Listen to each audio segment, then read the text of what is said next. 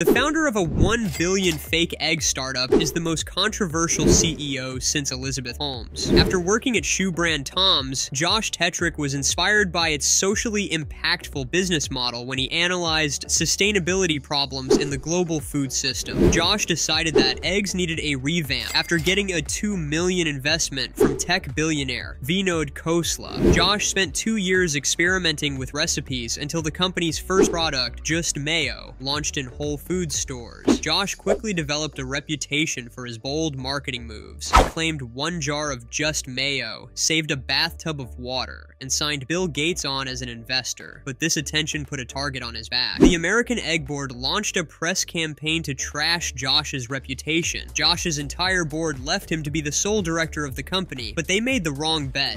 Just Inc. has gone on to raise hundreds of millions since that board departure, with its most recent valuation being $1.2 billion.